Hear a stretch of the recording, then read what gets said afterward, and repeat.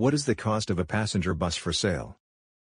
The price of a passenger bus depends on several factors like size, age, mileage, automatic or manual transmission, diesel or gasoline engine, luxury features and a lot more.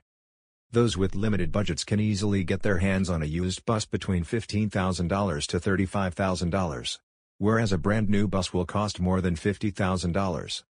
Buyers can either opt for in-house financing by the dealership or from third-party financial institutions who offer credit at attractive interest rates and even customize their packages based on individual customers.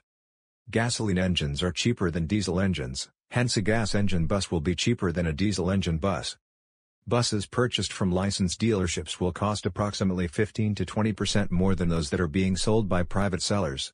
However, it should be noted that dealership buses are fully reconditioned from bumper to bumper and have no defects.